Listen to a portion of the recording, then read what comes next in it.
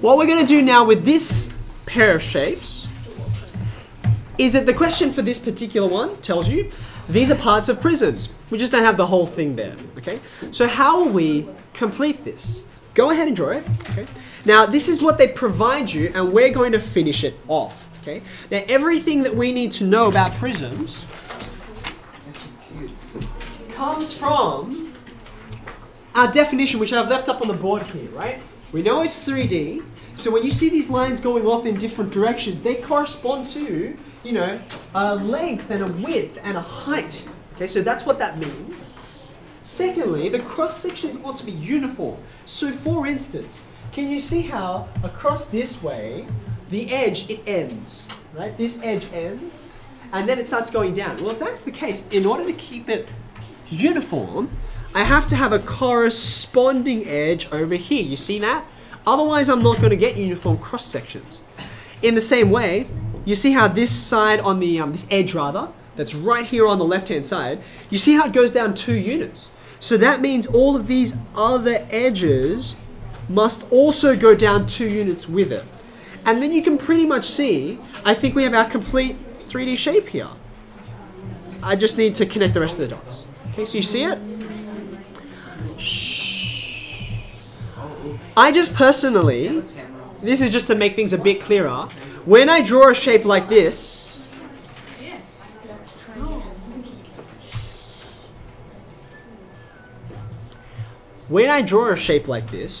I think it's kind of nice to add in some kind of shading on one or more of the faces, because that helps you recognize, hey, this isn't just a flat thing that looks like a hexagon. It actually exists in space, and when you look at it from one side will have a shadow, all that kind of thing. All right, let's have a look at this other one.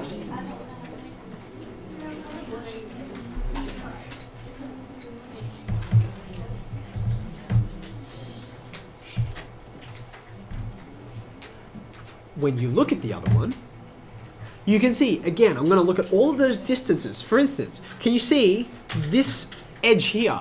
It goes down too. So therefore, these guys over here, they must go down too as well in order for them to meet the other edges that we have parts of. Does that make sense? And in the same way, from here, you can't just have it coming up here in some random direction. You won't get a prism if you do that, right? The only way to complete the prism is to make sure you've got the same cross-section going all the way, okay? So, that's the first kind of question you'll see, complete the shape. I will come back to this, so don't worry if you haven't copied it down now. Another kind of question is, using a blank slate, don't worry, I'll come back. Using a blank slate, how might you use this for your help to draw a triangular prism? Okay, so here's the way I'm going to guide you, and you can draw lots of different triangular prisms to me, but let's do the same one together just so we get some consistency. For starters, my advice is start with a cross section. Start with one of these polygons that should be the same all the way. Okay, so for instance, I might draw a base and a height like that. Okay, now just for the first one, can we draw the same one? And then after that, I want you to draw a different one. Okay, now because this is isometric dot paper, we're looking at this object from an angle. So even though it doesn't look like it, this angle here, I'm doing that as a right angle. Okay, can you see I'm trying to look at that from the edge? Okay, I've got 2 sides here, and now you might like to use your ruler to join these empty bits up, and if you use the ruler, you should get a nice straight edge. Okay, so here you go. Now what I've got is, this is my cross section in the front, right? I should get this same shape over and over again going off into the distance. Okay, so here's what I'm going to do. I'm going to pick a length. Let's make it say, let's go for 6. Okay, so if I go 6 units into the distance, 1, 2, 3, 4, 5, 6. I can do that a bit straighter. Let's try that again. Okay, so that's gone 6. You can even, for yourself, you can count up, because that will help us later on when doing volume, okay? If I've gone 6 units along the top edge, because I need a uniform cross section, I'm going to need to go 6 units along this bottom edge. You see that? Again, 1, 2, 3, 4, 5, 6, right? So now to complete this shape, I'm going to need to join this final edge. Now, just to finish off this shape, one of the things you often see to make things clearer is that there are edges in this prism that we can't see. There are edges we can't see. So when you can't see it, when edges are hidden from view, we often draw them in with dotted lines like this. You see those? Okay. Now, quick question for you. How did I know to stop here and not keep on, let me change color, and not keep on going like to there? How did I know?